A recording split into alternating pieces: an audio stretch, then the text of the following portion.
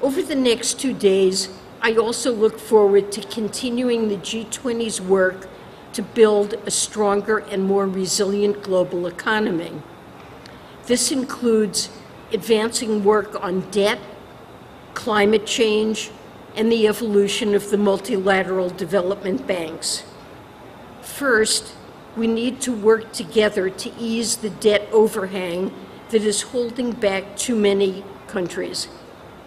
The IMF estimates that around 55% of low-income countries are close to or in debt distress.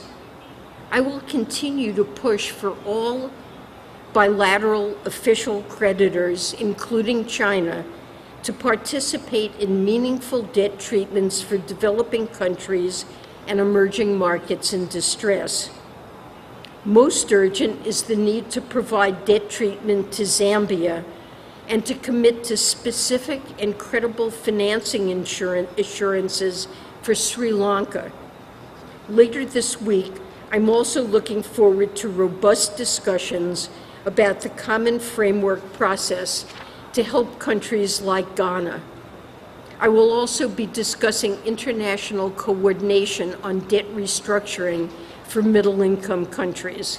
We have made clear that providing material support to Russia or assistance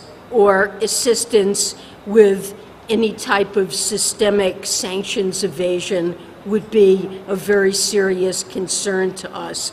And we will certainly continue to make clear to the Chinese government and to companies and banks in their jurisdiction about what the rules are regarding our sanctions and the serious consequences they would face for violating them.